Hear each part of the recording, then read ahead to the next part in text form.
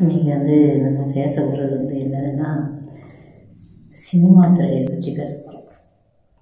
சினிமாங்கிறது நம்ம எல்லாருக்கும் ஒரு பொழுதுபோக்கு சாதனம். சினிமா இல்லைன்னா நமக்கும் ரொம்ப கஷ்டமாக இருந்திருக்கும். சினிமாவை கண்டுபிடிச்சி இத்தனை ஆண்டுகளாக நம்ம நல்லா சினிமா பார்த்து எவ்வளவோ நிறைய நல்லதையும் கற்றுருக்கோம், தீயதையும் கற்றுக்கிட்டு இருக்கோம். அதுலேயும் ரொம்ப நகைச்சுவை நம்ம மனசை ரொம்ப சந்தோஷப்படுத்தியிருக்கு. ஆனால் அதையெல்லாம் தாண்டி இன்னும் ஒரு சமீப காலம்னு இல்லை, 10-40 வருஷமாகவே அது இருக்குது. ரசிகர்கள் பட்டாளம்னா ஒவ்வொரு நடிகர்களுடைய நடிப்பும் பிடிக்கும் அப்படிங்கிற எண்ணங்கள் எல்லாருக்கும் உண்டு. ஆனால் அதே பைத்தியமாக தலைவா,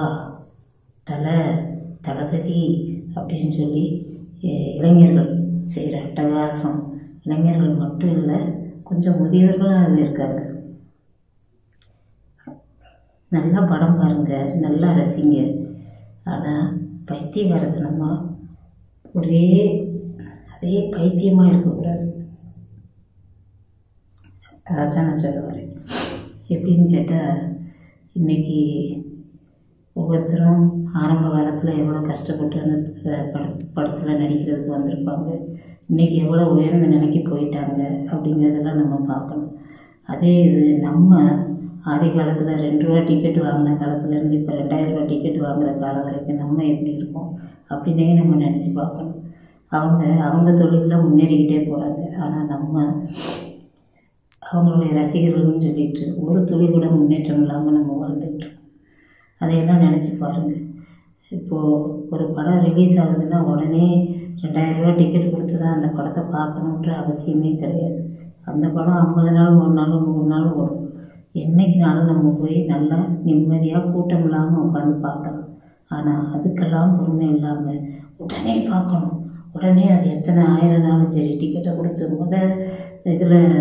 முத காட்சி நம்ம பார்த்தே ஆகணும் அப்படின்ற ஒரு வெறித்தன்மை, அது பெரிய தவறு. அதை விட பெரிய தவறு, ரசிகர்கள் அப்படின்னு நாங்கள் ரசிகர்கள் அப்படின்னு சொல்லிட்டு பெரிய 100 அடி 130 அடி, உன்னை விட நான் உயரமாக வைப்பேன், என்னை விட நீ உயரமாக வை அப்படின்னு சொல்லி பெரிய கட் அவுட்டை வைக்கிறது. அந்த கட் அவுட்டு சரிஞ்சு விழுந்து எத்தனை பேர் இறந்துருக்காங்க. அதனால் அவங்களுக்கு மட்டும் இல்லை, பக்கத்தில் உள்ளவங்களும் பாதிக்கப்படுறாங்க. அதனால் அவங்க குடும்பம் பாதிக்கப்படுது.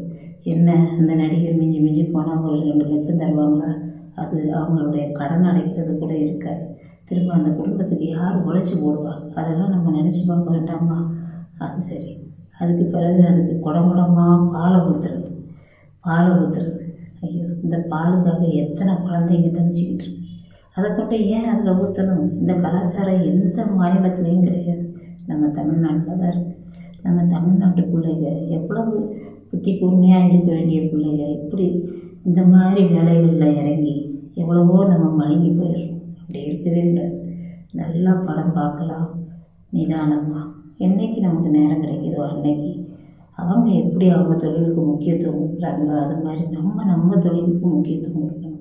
வேலையை விட்டுட்டு சினிமாவுக்கு போகிறது, செய்ய வேண்டிய கடையை பூட்டிட்டு சினிமாவுக்கு போகிறது, வீட்டில் எத்தனையோ வேலைகள் இருக்கும், அதையெல்லாம் விட்டுட்டு அதை நாளைக்கு பார்த்துக்கலாம் அப்படின்ட்டு சினிமாவுக்கு போகிறது. அதனால் நமக்கு தான் நஷ்டம், அவங்களுக்கு கிடையவே கிடையாது. இன்றைக்கி சம்பளம் எடுத்துக்கிட்டிங்கன்னா ஒவ்வொரு நடிகர்களும் 60 கோடி, 50 கோடி, 40 கோடி, மிஞ்சி போனால் 60 நாள் கால் ஷீட் கொடுக்குறாங்க. வெறும் சாதாரண ஒரு நடிகை ஒரு 40 நாள் கால் ஷீட்டு கொடுத்துட்டு 6 கோடி கேட்குறாங்க. ஒரு 60 நாள் கால் ஷீட்டு கொடுத்துட்டு 60 கோடி வாங்குறாங்க நடிகர்கள். நீ கலெக்டருக்கு படித்தவங்களுக்கு கூட இவ்வளோ சம்பளம் கிடையாது. டாக்டருக்கு வெளிநாட்டில் போய் நூதனமான ஆப்ரேஷன்களெல்லாம் கற்றுக்கிட்டு வந்திருக்காங்க. அவங்க கூட 60 நாளையில் 60 கோடி சம்பாதிச்சிட முடியாது. ஆனால் ஒரு நடிகர் சம்பாதிக்கிறாங்க. இதுக்கெல்லாம் யார் காரணம்? நம்ம தான் காரணம். நம்மளுடைய செயல்பாடுகள் தான் காரணம். எல்லோரும் நிறுத்தி நிதானமாக படம் பார்த்தா டிவியிலே போட்டுருவாங்க 1 மாதம் கழிச்சு. அதை வீட்டில் இருந்து பிள்ளைகளோட பார்க்கலாம். ஆனால் நம்மளுடைய அவசரமும் அதை வெளிப்படுத்துகிற தன்மையும் நம்மளை ரொம்ப முட்டாள்தனமாக்கிடுது. அவங்க என்ன செய்கிறாங்க, 60 நாள் படத்தில் நல்லா நடிச்சுட்டு ஹாயாக ஏதாவது வெளிநாட்டில் போய் 1 மாதம் ஜாலியாக தங்கி இருந்துட்டு வராங்க. ஆனால் நம்ம அந்த படத்தை பார்க்குறதுக்காக 2000 ரூபா டிக்கெட்டாக ஒரு வாரம் வேலை செய்யணும். ஒரு வாரம் வேலை செஞ்சு வீட்டுக்கு கூட அந்த காசை கொடுக்காம அப்படியே கொண்டு போய் தேட்டரில் அடித்து பிடிச்சி கொடுத்துட்டு படம் பார்த்துட்டு வரோம். இது நமக்கு தேவையா? அதனால நான் என்ன சொல்ல வரேன்னா, படம் பார்க்கணும். எல்லா படங்களும் எல்லா நடிகர்களும் யார் யார் அவங்கவுங்களுக்கு பிடிச்சவங்கள பாருங்கள். நிறுத்தி நிதானமாக 4 நாள் கழித்து கூட போய் குறைஞ்ச விலையில் டிக்கெட்டை வாங்கி நல்லா சந்தோஷமாக பார்த்துட்டு வாங்க. அந்த காசு வீணாக செலவழிக்கிற காசை வீட்டுக்கு செலவழிங்க. நல்லா குடும்பத்தோட சந்தோஷமாக இருங்க. இப்படி வீணான வழியில் சின்ன வாலிப பிள்ளைகளே, கல்யாணம் ஆனவங்க பெரியவங்க கூட இந்த மாதிரி செஞ்சுக்கிட்டு இருக்காங்க.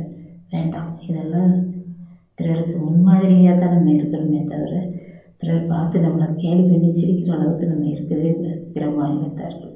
அதனால் எல்லோரும் நல்லபடியாக சினிமா பாருங்கள். ஆனால் அவசரப்பட்டு கட் அவுட் வைக்கிறது, மாலை போடுறது, அதிலிருந்து தவறி விழுகிறது,